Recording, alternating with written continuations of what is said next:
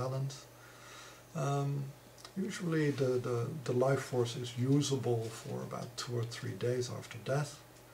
And in that time it is good if there's if the body of the person who died is kept within the aura of a living being. So the auras of living beings, they in a way keep out all kinds of energetic parasites and spirits, because it's just their natural defense. But a dead body doesn't have an aura, or well, it collapses very quickly. So just by sitting or sleeping or by being near the energy body for a little while until the energy has decayed can be very helpful. And the decay of the energy body is very dependent on the decay of the physical body, but also the quality of the spirit. So if the spirit is very skilled in reabsorbing the energies and reabsorbing the energies which are still left in the body, often a wake doesn't have to be more than like 6 hours before all the energy is transferred. But if the person is less skilled or less capable, then often a wake might indeed take 2, 3, and sometimes even 4 or 5 days.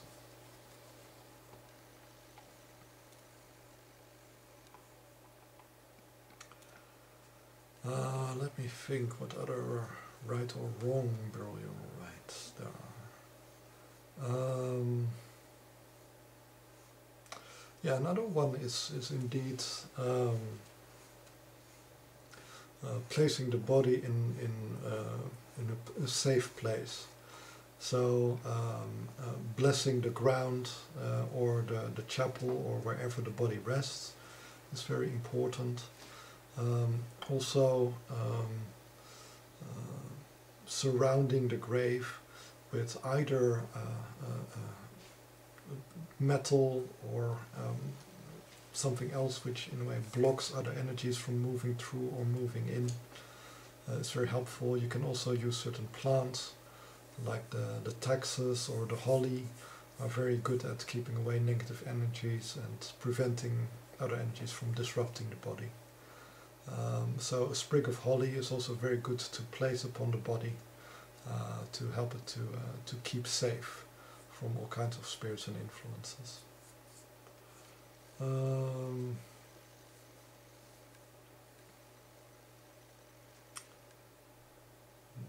Yeah, you've already mentioned the stone. Okay, wrong burial habits. Okay, wrong burial habits can be too quick cremation. Because if the person is still very identified with the body and not ready to, or in a position yet to reabsorb all the energies, which they might want to take with them, some skills, some knowledge, some experiences which they've built up, they might want to take them with them to the next life, and if the body is immediately destroyed, then a large part of the experiences they wanted to take with them to the next life, yeah, they're also lost. So by cremation you free the body of all the, or free the spirit of all the energies which are left in the body, but you can also rob the spirit of all the energies which were still left in the body. So it is very safe. The spirit will not become a wandering spirit because it has very little left to bind to cling to.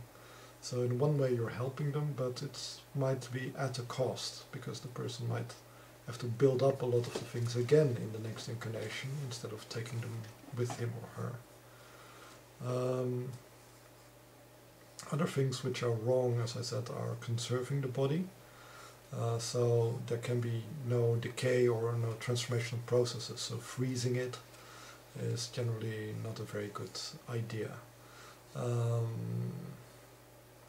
Other wrong things are, in a way, allowing the wrong people or spirits to get into contact with it too soon. So if you do have like spiritual enemies, people who would like to curse you or to trap your spirit, then these people should be kept away from the body and not given access to it, and definitely not allowed to touch it. So except for the washing, there should be actually no touching of the body of the deceased, because they are working with it, they're in their own process, and willingly or unwillingly, when people are touching it, energies may flow into them. So they might take up certain positive energies which the person had, and thereby rob them from the spirit, so they cannot use them anymore in their next incarnation. Or they may deposit negative energies which they want to get rid of unconsciously into the body, so that the spirit gets burdened by other people's junk. So the body should be really kept safe and as inviolate as possible. So a certain screening is often wise, because the lack of life force and lack of aura can also make it very vulnerable to curses. So yeah.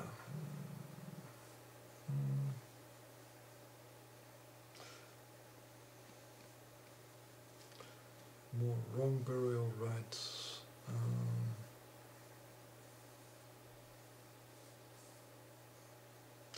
Yeah, one of the other things is also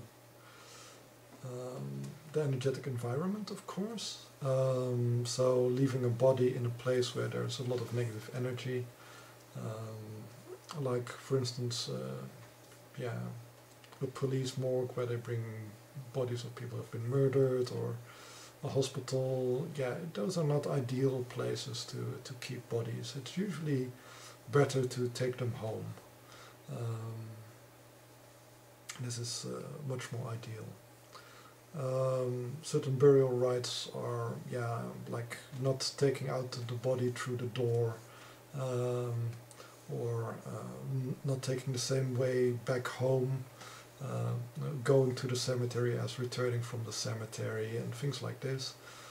They can be done, but they're not all that effective unless the person is really primitive. They do help negative energies or entities which are connected to the person from pestering the house. So they are better to observe than not, but for the person who died, it's not extremely helpful to observe these traditions. Okay, well, that was a rather long lesson, and my throat is a bit sore, so I will just pause a little bit for questions.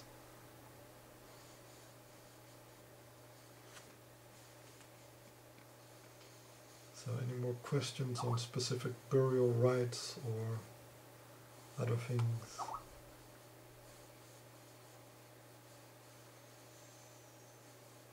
No? Okay. Well, thank you then very much for your attention. And yeah. Oh, there's something coming. Oh, okay. Oh, thank you. So I think next time I will then go either into shamanism or into working with the egregores. So we will meet again then on the first Thursday of April, which I don't know from the top of my head what date it is, and I don't have my agenda, but I'm sure you have agendas and you can figure it out. Okay.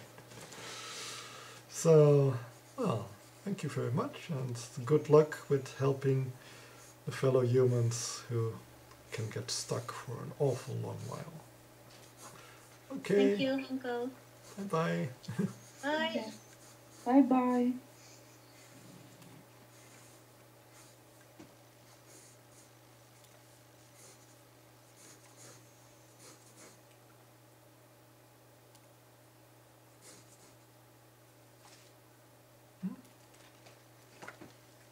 What?